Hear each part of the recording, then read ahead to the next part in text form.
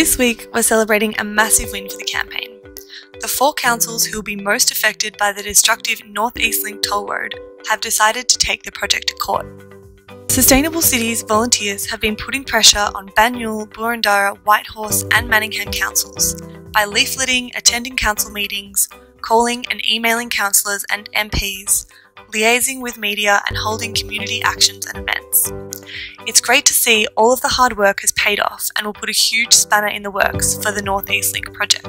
The North East Link is a monster $16 billion toll road that is set to cut through communities and destroy parklands and the environment. It will displace homes and businesses and add 95,000 more cars per day onto the Eastern Freeway, stretching up to 20 lanes in some parts. If the councils are successful in their legal battle, the government could be forced to run another environmental assessment process. At Sustainable Cities, we're providing support and resources to North East Link affected communities to help keep up the pressure on our pollies to stop this damaging project that will lock Melbourne into a future of car use.